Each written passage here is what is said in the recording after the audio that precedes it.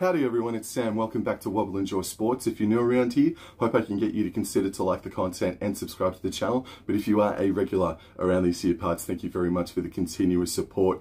Last weekend, I got myself 6 straight correct tips, and then Sunday did not turn into a very fun day, me finishing with the correct tips. So in total, 6 last week, equaling 9 correct tips so far for the 2024 NRL season out of a possible 16. Round number 3 is multicultural round, and oh my goodness, there are some mighty games this weekend. As a matter of fact, the entire round is shaping up as an absolute beauty. Let's get into the Ace High Tips show.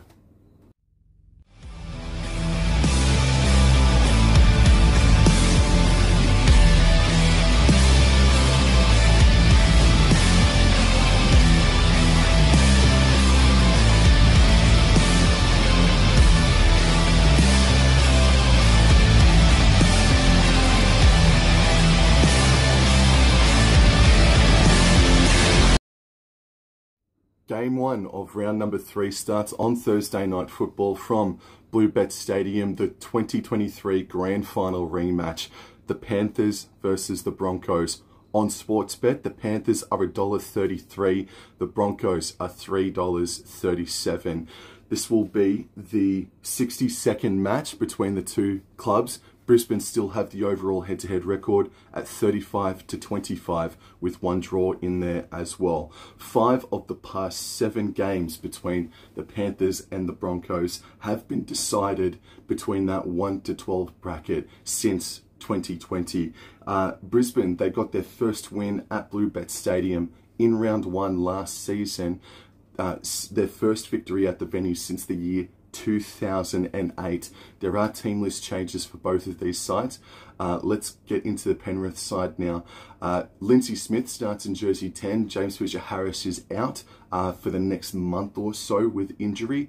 The interchange reads Dane Laurie makes his Panthers return in jersey number 14. Matt Eisenhuth, Liam Henry and Luke Garner is in jersey 17, and Sonny Luke has been named as 18th man. The big news, the team news now for this matchup does come in the way of the Brisbane Broncos. So into their team we go. Jock Madden comes in for Adam Reynolds. Ezra Mam remains as the 5'8". The forward pack, first of all, Corey Jensen. This will be his 100th first grade match, so congratulations to him. Payne Haas has been named despite doubt for the past couple of days, but he has been named, which is massive. The interchange is Smoothie, Baker, Hetherington and Tapa'u, and once again Mr. Willison is hanging around there in jersey number 18. Adam Reynolds is a massive loss. Jock Madden is a fine young player. We just don't see enough of him, obviously, but from what I've seen, he does not do too badly. The Panthers last weekend, yeah, you couldn't say that they were the better team inside the first half an hour, thereabouts. Maybe there's an argument to be made that they weren't the better side in that first half overall. So they're still getting back on track, but they're getting back on track. So I'm going to tip the Penrith Panthers to win this game 1-12. Reynolds is a massive loss, but that's one cog missing from the rest of this almighty Brisbane Broncos machine.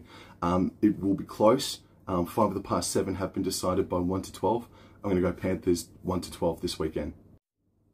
Shifting into Friday Night Football now, and game number 1 is from Apollo Project Stadium in Christchurch. The Warriors versus the Canberra Raiders. On Sportsbet, the Warriors are $1.44, the Raiders are $2.80. This will be the 51st match between the two. The Raiders have the record at 26-24. And if you told me at the start of the season that this game would have a team that would be 0-2 and the other team would be 2-0, I would have chosen very differently to what is actually happening this Friday night. The Raiders are 2-0. The Warriors are 0-2. This shapes up as an absolute beauty. This will be Canberra Raiders' first ever match in Christchurch. The Warriors, they won both of the matches that happened last season against the Canberra Raiders. The Raiders last won in New Zealand in 2019. But this is where I go deeper now for the New Zealand Warriors side of things. The Warriors, since the year 2001, have started taking games across the New Zealand country, as they should, as you do. This will be the 31st match that they have done so since the year 2001. Their record is 8 wins, 1 draw, and 21 losses when they take a home game on the road across country New Zealand. Not good. It goes a little bit further than that. The Raiders have been a part of that statistic twice.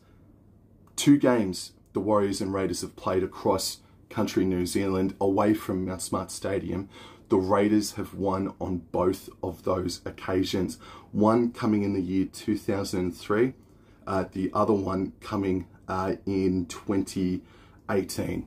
Coming in 2018, or 2016 I should say. So there's a couple of those stats that are going in the way of the Canberra Raiders. Oh man, do I dare? Well, let's quickly have a look at the team list now for both of these sides. So the New Zealand Warriors 1 to 7 are unchanged. The forward pack is unchanged. The interchange reads Lasik, Ale, Bunty Afoa, and Dylan Walker, with Adam Pompey in a jersey number 18. The Canberra Raiders now, Nick Chotrich comes in onto the wing. Xavier Savage maintains his spot. Timoko and Hopewadi are the 2 centres there.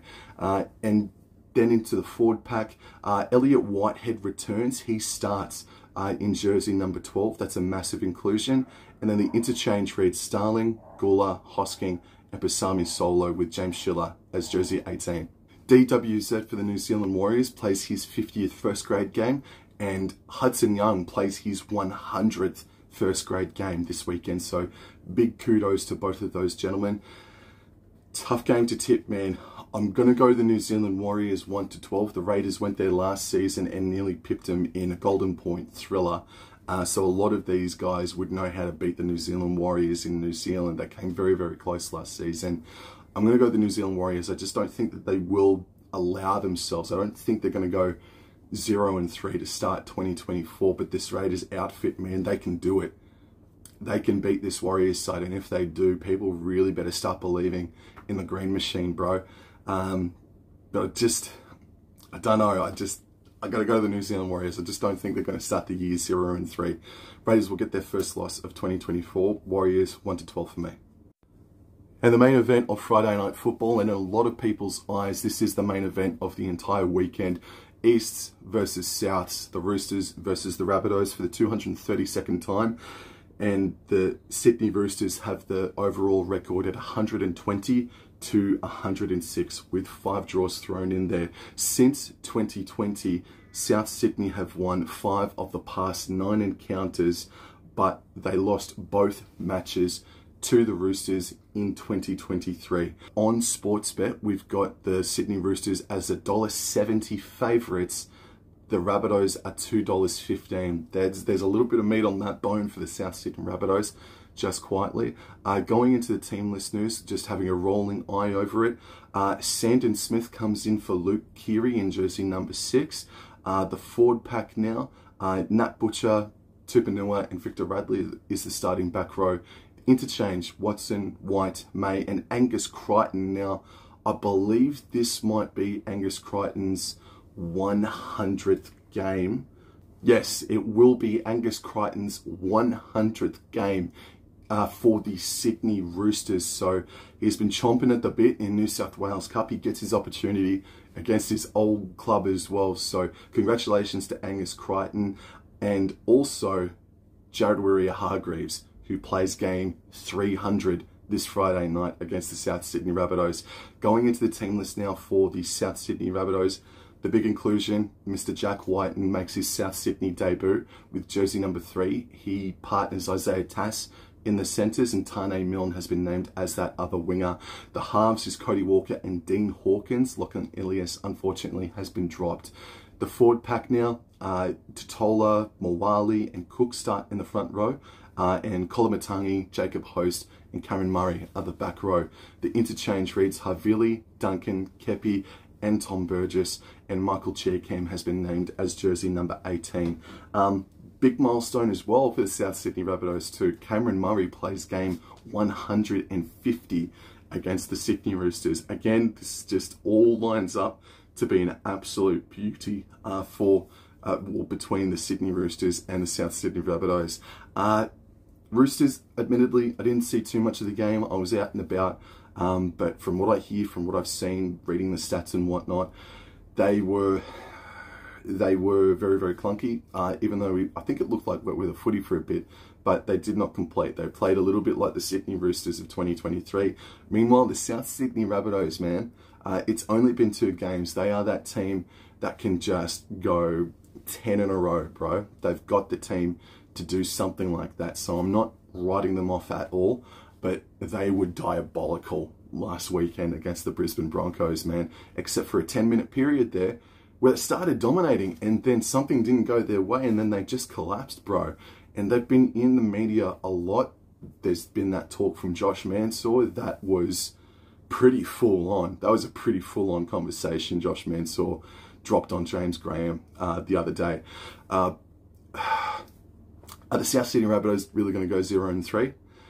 Luke Keary, I don't think he had the best game last week against Manly regardless, but he is still a loss. And now Sam Walker really needs to step up to the plate. He has stepped up to the plate before.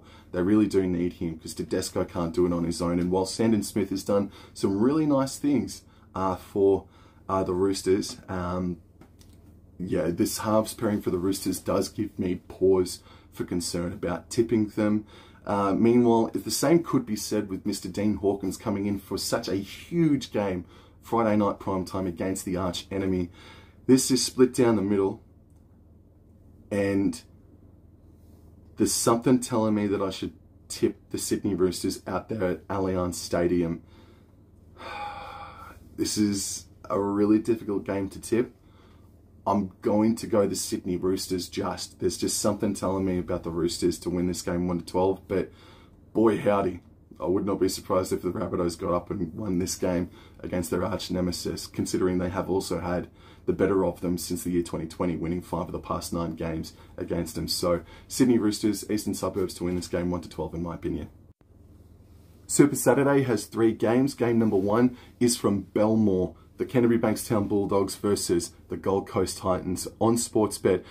The Bulldogs are $1.85 favourites. The Titans are $2 outsiders. This will be the 24th match between the two clubs, and it's the Titans who have the head-to-head record at 12 wins to 11. Since 2020, Gold Coast have won 4 of the past 6 encounters against the Bulldogs, but those 2 losses came in Sydney in back-to-back seasons as well, in 2022 and 2023.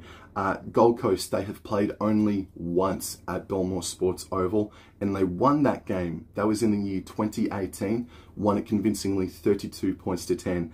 The Gold Coast's record in Sydney against the Bulldogs, it's okay. They've won 3 times, they've lost 4 times.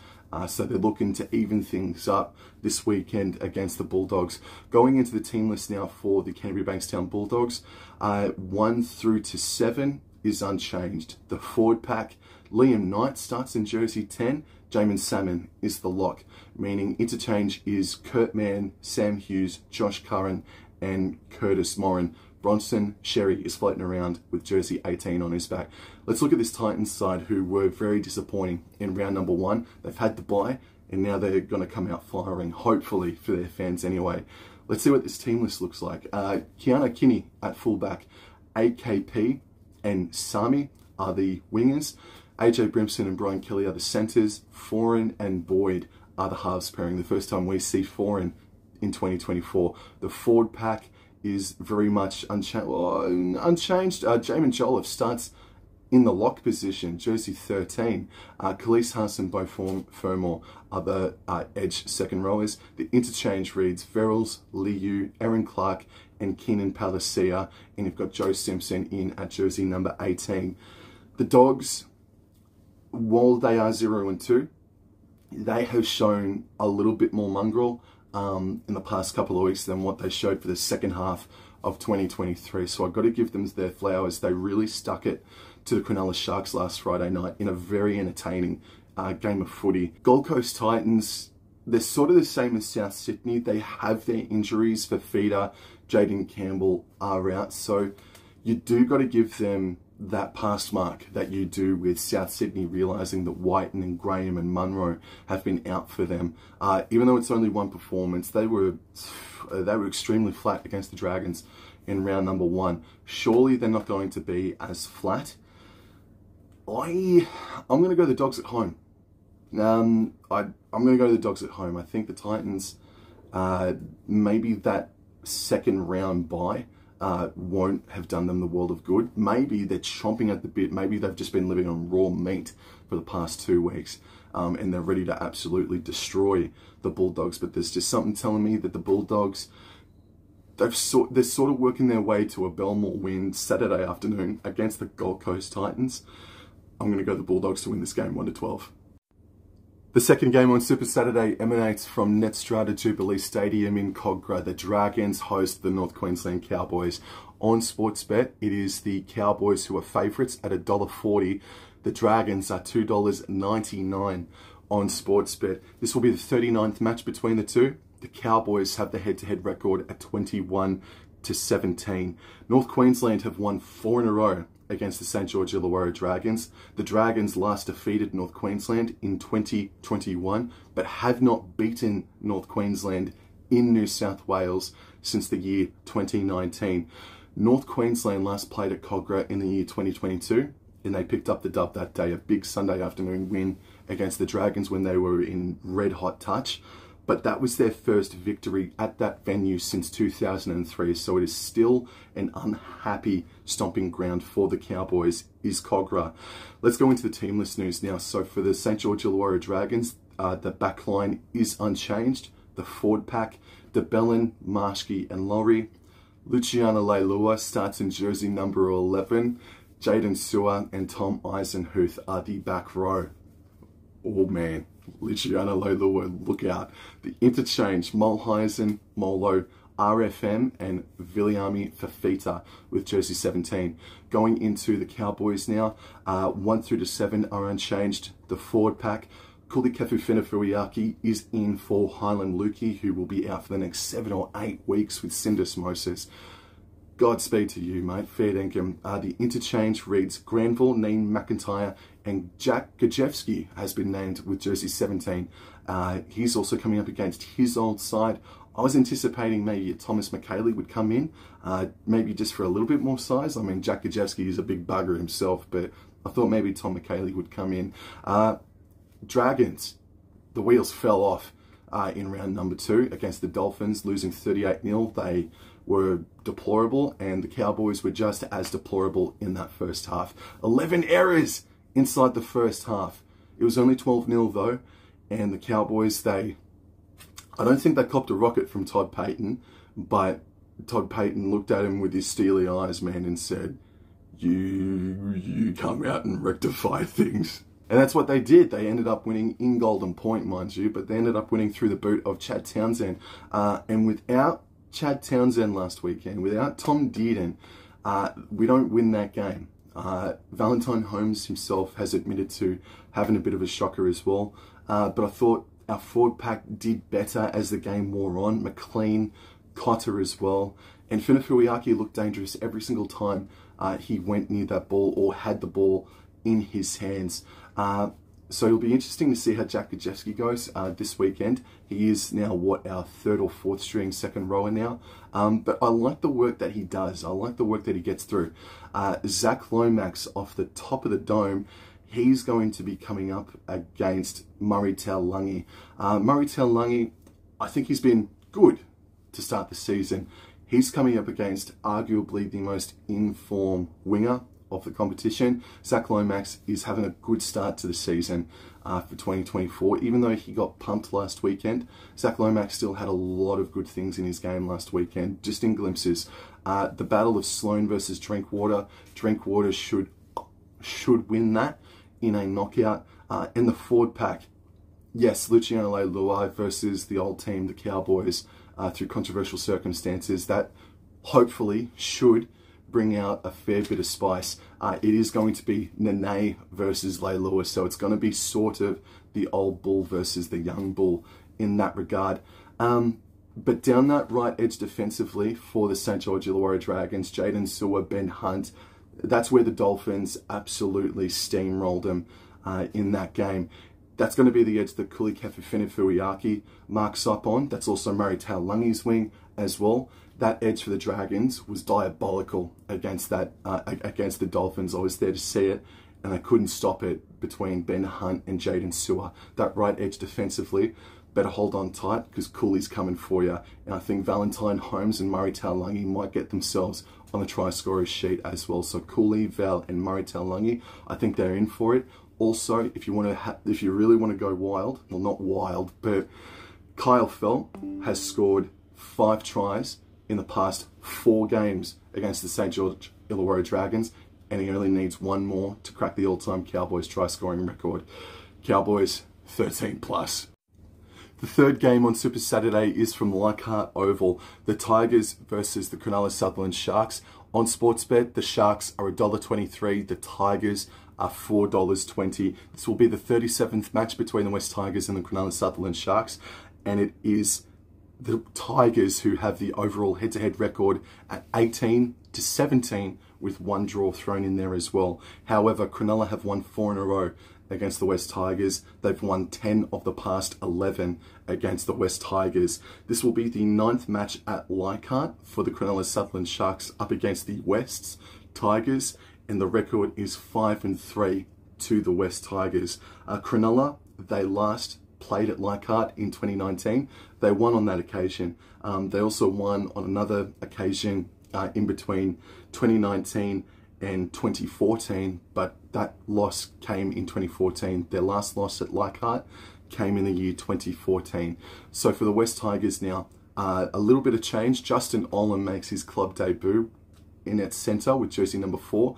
Tape, Staines and Tupou remain in the back line. The forward pack now remains untouched, and the interchange reads Jaden Sullivan in jersey 14, Seyfarth Twal and Samuel Afainu with Asu Kapoa in a jersey 18. For the Cronulla Sutherland Sharks, 1-7, they're unchanged. The forward pack, I think there's a little bit of movement there. Toby Rudolph, Brayley, Korfusi, Jack Williams, Teague Wilton and Cameron McInnes. And the interchange reads Finucane, Royce Hunt, Billy Burns and Thomas Hazelton with Kyle Iro in a jersey number 18. Cronulla Sharks 13+. There are 2 games on Sunday, and game number 1 is from CommBank Stadium, the Parramatta Eels versus the Manly Warringah Sea Eagles. On Sportsbet, the Eels are favourites, slight favourites at $1.88.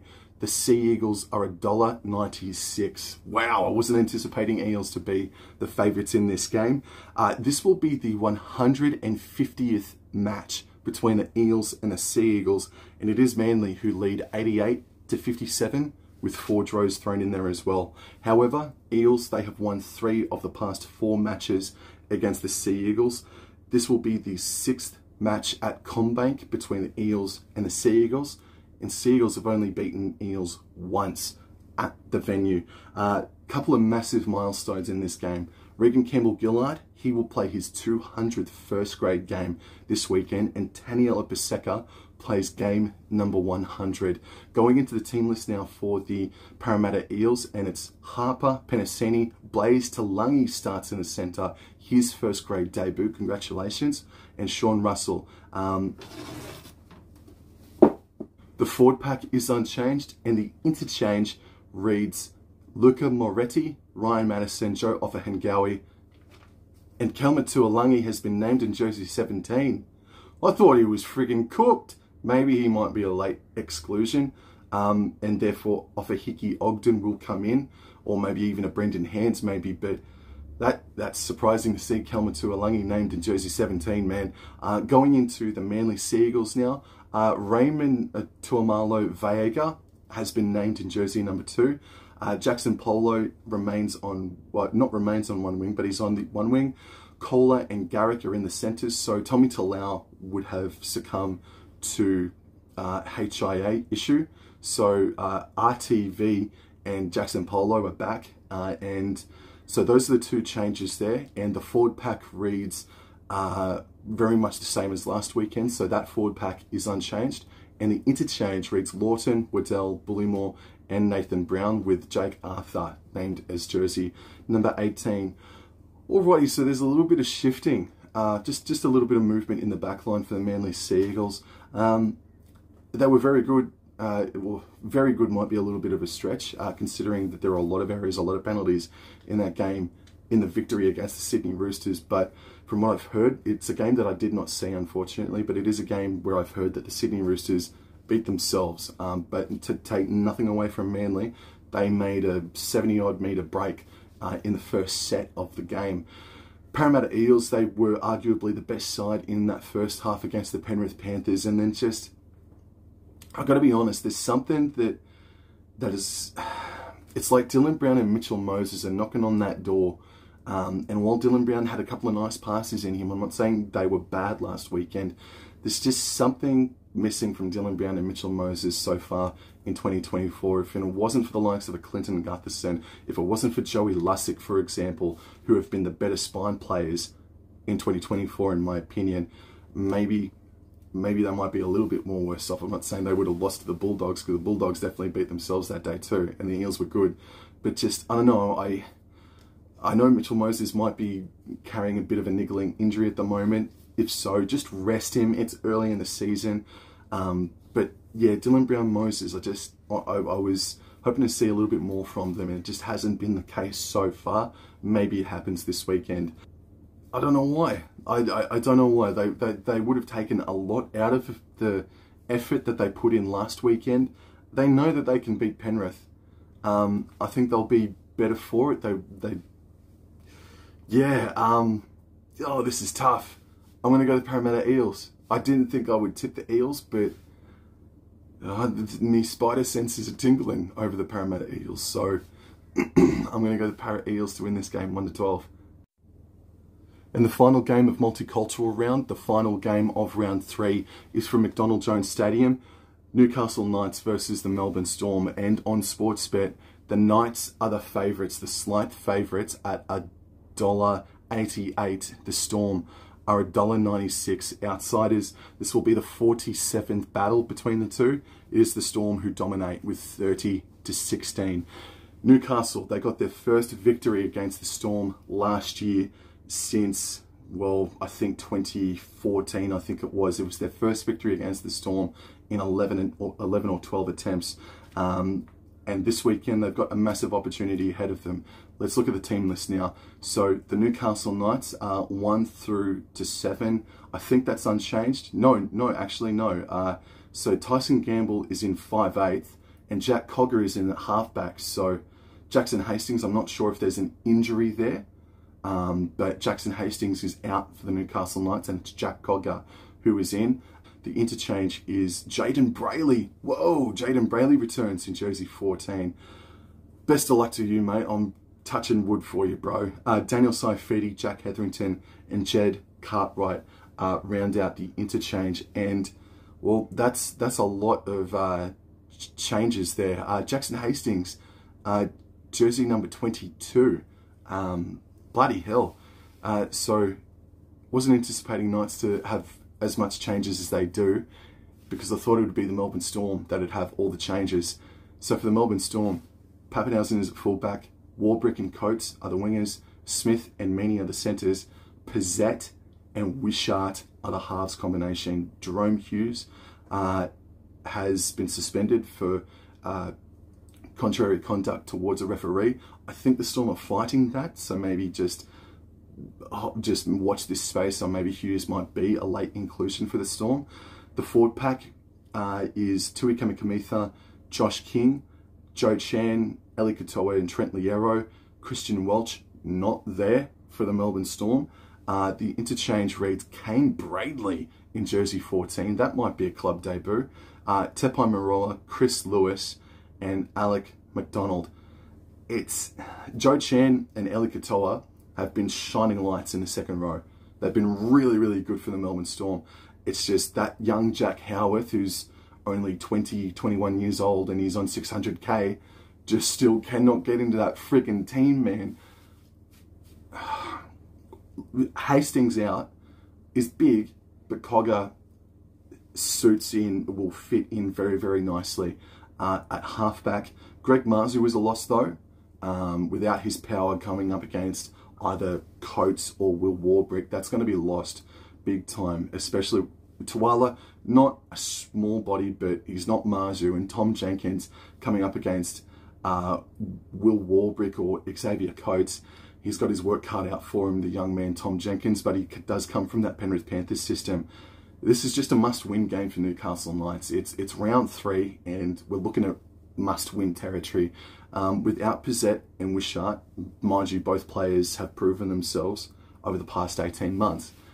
The Knights just have to do it, and I'm going to give them the benefit of the doubt.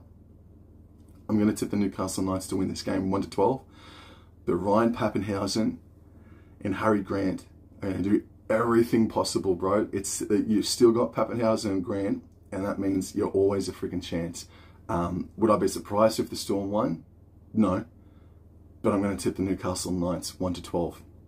Yo, thank you guys. I hope you enjoyed the video. I hope I can get you to consider to like the content and subscribe to the channel if you haven't already. If not, share it around if you are a subscriber. Thank you very much for the continued support, and I'll see you guys in the next episode. Enjoy multicultural round. Hope your team wins, except for the St. George Illawarra Dragons. I'll talk to you guys in the next episode. Thank you. Take care. Adios.